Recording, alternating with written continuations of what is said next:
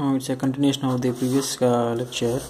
So we have seen up to how the channel is formed. So when you apply some voltage, so positive voltage, so it will repel the positive charge beneath this oxide layer, so which will repel and which leave behind the negative ions or unbound charges. So if we apply more voltages, so this will attract the number of electrons present in the p-type substrate as well as these regions, n plus regions. Then the moment channel is formed, so we need to apply some sufficient voltage, that is called threshold voltage. So the threshold voltage at which the number of electrons present in the channel will be equal to the number of holes present in the p-type substrate. Now channel is formed. So this channel is called channel length. It will have some length L, then it will have some width W. So depending on these W and L ratios, we will have different types of current ratios that we'll see in the later. Now the moment channel is formed, unless until we apply some voltage at the drain, it will not, the number of electrons will not move, then only the current flows. Now if I apply a small voltage VDS which is greater than 0, so what will happen? It will attract the number of electrons present in the channel. So this number of electrons, so you can say it is uniform in nature. So the moment it will when you apply some positive voltage, it will attract the number of electrons present in this channel. So it will be continuation process, that from source to drain there is a continuation process, because this Vs and Vs always it is a grounded. So when we so the number of electrons which are flowing from lower potential to higher potential, so there is a continuation process, so there is so the current will flow. Now when you apply and we are increasing the VDS, so there is a electric field will be generated. See, this is a N plus and this is a p-type substrate, so there is a reverse bias it is generating. So whenever there is a reverse bias, so there is a electric field will be generated. So this electric field will attract this number of electrons, because it is a p and this positive and this is a so negative, so it will be attract these number of electrons into the drain. Now when we apply more number of the supply or voltage, the number of electrons will move very fast. So whenever it is moving or taking less time to reach the drain, the current is going on increasing. Now what happens when we apply more voltage compared to the small voltage? So small voltage generally it is called VDS is less than or equal to very much less than VGS minus VT. Now if I apply very large voltage, what will happen?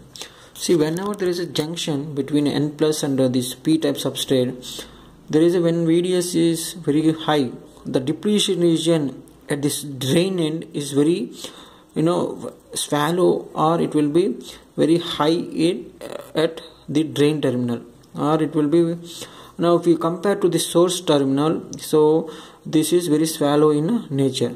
So whenever there is a high depletion layer width is very high, the number of electrons present at the drain end will be somewhat, it will decrease compared to the N region or source region. So what happens is, at sufficient voltage, that is called VOV, overdrive voltage, or it is also called VGS minus VT, the channel will be pinched off. That means the number of electrons which are coming from source to drain will be constant in nature, or it will be pinch off at the drain end. So the moment it is pinch off, so the current will be remain constant after this voltage whenever VDS is greater than. Previously it was when we increase the VDS, so we are getting current is when it is moving from source to drain, it will very quick. The moment it is pinched off, right, there is no, again the electric field will be high and they will move very fast. So the number of electrons which are coming from source to drain will be constant, as well as they will in a fixed time they will come from source to drain.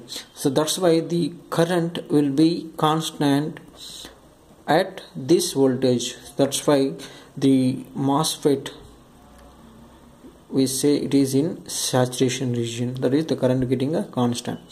Now if we apply more voltage, that is VDS is greater than VOV or VGS minus VT, the channel length, this is actually L, this channel length will getting decrease. right? So whenever the channel length is getting decreased, now the number of electrons will move to very small length, right? So the current will go on increasing. So that is called channel length modulation effect. So again I'm repeating, the moment when VDS is equal to VOV, the channel will be pinch off. So the number of electrons which are reaching from source to drain will be constant, or in a constant time they will move from source to drain. The moment when we apply more VDS, so the channel length will be decreases. So now the number of electrons will pass or will have to travel this less distance only. Whenever there is a less distance, the less time they will travel, so more current we will get. So that's why now when you apply more VDS depending on VOV, we will get some channel length modulation effect, so the ID will get increase. So that is called channel length modulation effect, right? When we draw IV characteristics of a MOSFET, it will become like this. So this drain current ID versus VDS, ID versus VDS.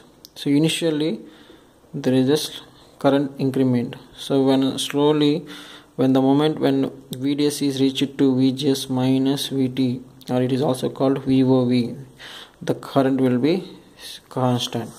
But if we increase VDS beyond this, if we apply the channel length modulation concept, there is a slight increment, right? So there is a slope actually. For this there is no slope. The moment there is a channel length modulation effect comes, channel length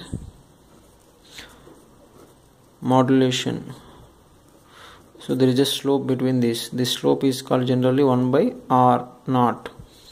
So that is the output impedance of the MOSFET generally. So that is, anyway we will see later. So this is the ID versus VDS characteristics for a particular VGS or generally VT. Now if I apply more VGS, I will get more current. If I use less VGS, I will get less current. Reason is the number of electrons present in the channel will be depending on the VGS.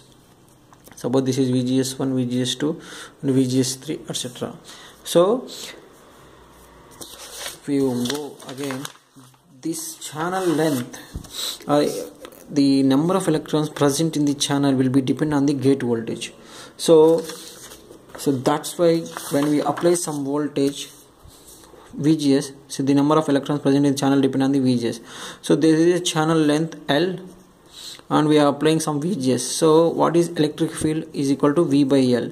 So depending on the VGS applied and depending on the channel length, there is electric field generated. So due to this electric field only, the current is controlled. So or we can say VGS is controlling the current. So that's why it is called field effect transistor. The current ID is controlled by the VGS.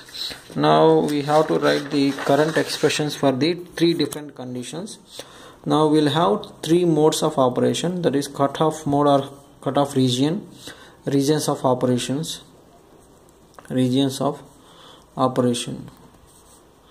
So cutoff region. One more is there, this is called a triode region, or it is also called linear region because current is linearly proportional to this voltage. Next, third one is saturation region. So for this cutoff region, we will have condition is VGS should be less than VT, that is no channel is formed. So that means no channel means no current. So always the current will be 0. In a triode region, we can say channel is there, VGS is greater than VT, but VDS is less than the VGS minus VT.